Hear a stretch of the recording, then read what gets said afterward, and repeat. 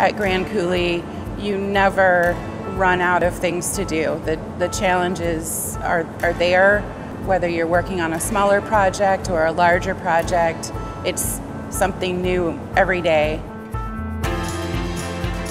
I was hired as the project manager for the Keys modernization project, the John Keys III pump generating plant, where we have 12 units which pump the water uphill to Banks Lake. The dam was constructed first and foremost for irrigation purposes. Right now we provide irrigation to about 670,000 acres, which is huge.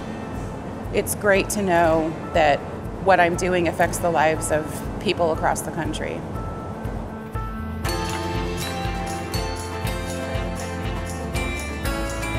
I really like construction management because you have something different going on every day. You really learn to juggle a bunch of different tasks.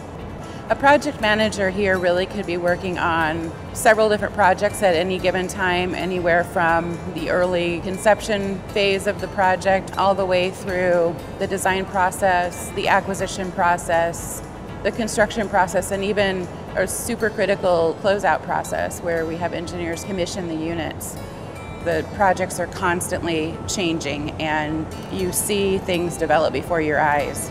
It's really rewarding to actually see your hard efforts coming out of the ground, if you will.